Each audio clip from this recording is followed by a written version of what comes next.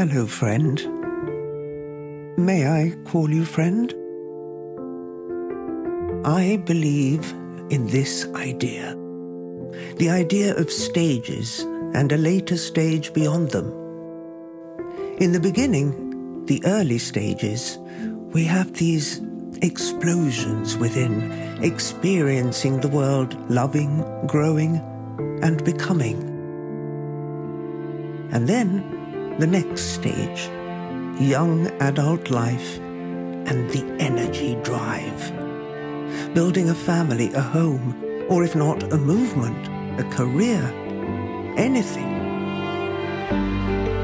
The thrill of yes, you can belong, you can join in, you can participate. Earning money, surviving, or buying into something.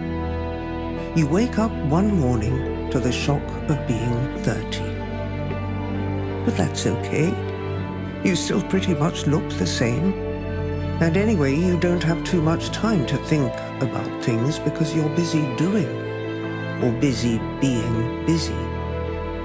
At least you're not 40. Well, 40 comes and goes, but you're still busy, still distracted and preoccupied, looking ahead, planning, hoping. Yes, hope is all around. It will soon be time for the annual holiday, a couple of weeks off.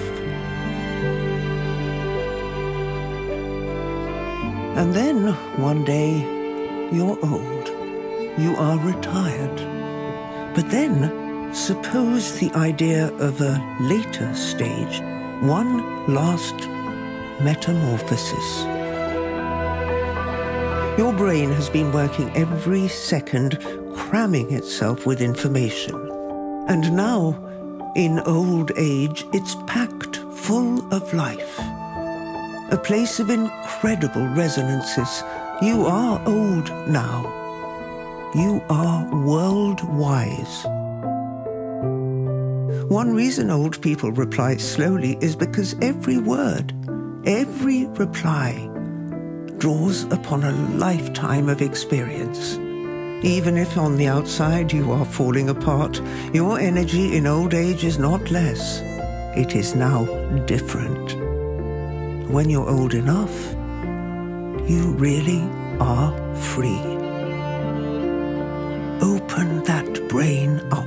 Free your mind. Let go of ego, status, regrets. Let it all go, so that your mind can find a way to move on, to find focus again and change once more inside.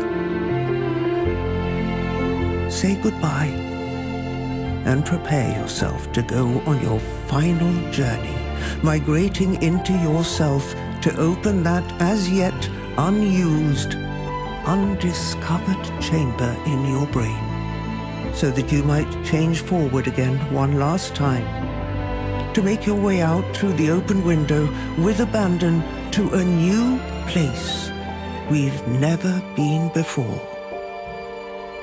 Maybe somehow we can.